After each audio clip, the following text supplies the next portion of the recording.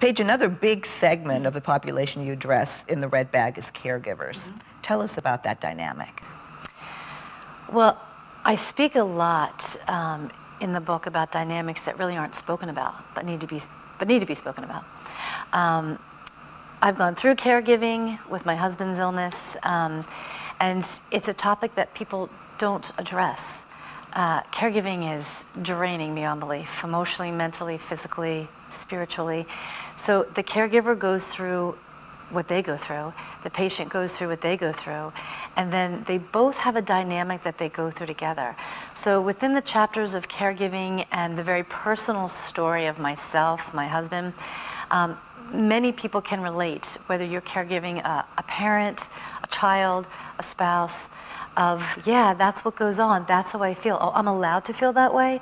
So there's a lot of giving permission about things, and there's also putting a spotlight on the importance of what goes on between the dynamics.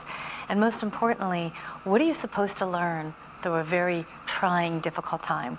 Whether we're talking about a traumatic event or in the world of caregiving. You know, what are the underlying messages that you're supposed to learn? How many times people have said to me, caregivers have said to me, this is hell.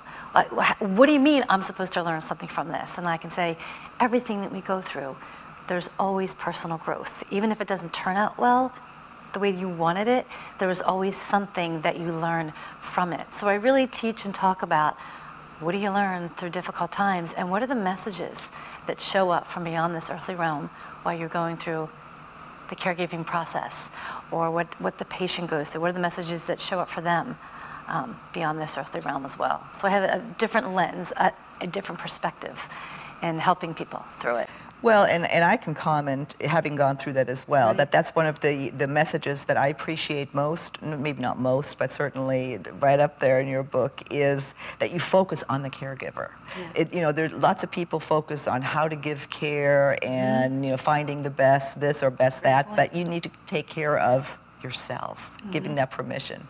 Yeah, absolutely. And also, within taking care of yourself when there is no hope, how do you find how do I put this? How do you find the invisible within the visible? What are the messages of hope? What are the messages beyond this earthly realm to get you through that next day, that next hour, sometimes that next second?